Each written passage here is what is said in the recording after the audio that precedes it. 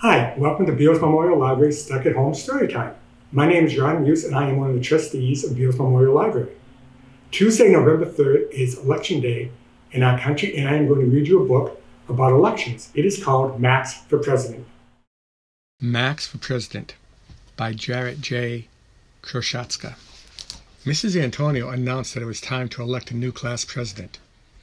The president will have the honor of serving our school. Max thought that he would like to be class president.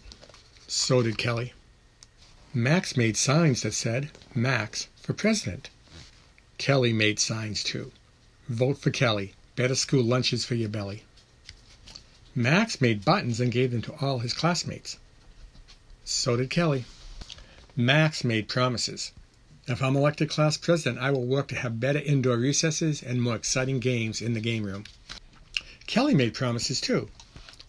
Vote for me and we will have more exciting morning announcements and better school lunches. The time came to vote. Every student could only vote for one candidate, Max or Kelly. Max waited anxiously. So did Kelly. After the ballots were collected and counted, Mrs. Antonio announced the winner. And the new class president is Kelly.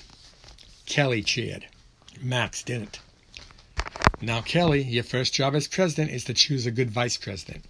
Kelly knew that she needed a good vice president to help get work done. She thought for a second and then asked, Max, would you be the vice president? I sure would. And from then on, both Kelly and Max worked hard to make their school a better place. Friday is pizza day, $1 per slice. Help buy new games for the game room. The end.